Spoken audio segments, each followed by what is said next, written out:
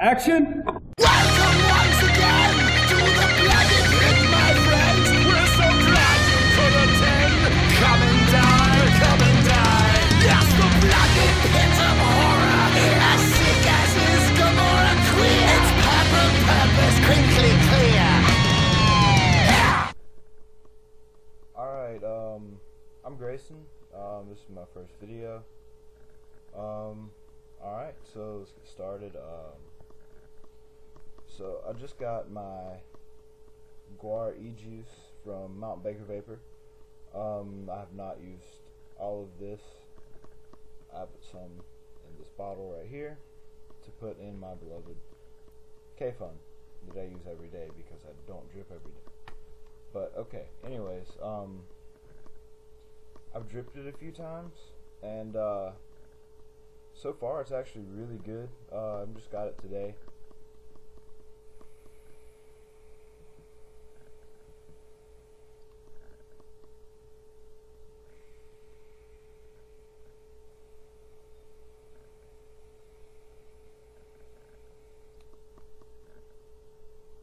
My battery's about dead, but anyways, so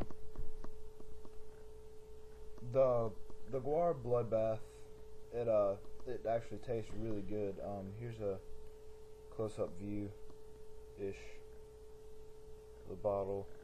There's MTBakerVapor. It's got the little bacteria looking thing. Actually, I think that's kind of a skull thing, but it comes with the glass dripper and everything, the syringe looking thing. It's actually really cheap. It comes in a 30 ml bottle. It costs $14 with shipping roughly.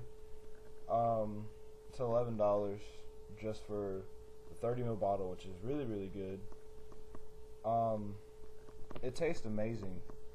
I haven't let it steep or anything. Like I said, I just got it. I went to the post office and picked it up this morning.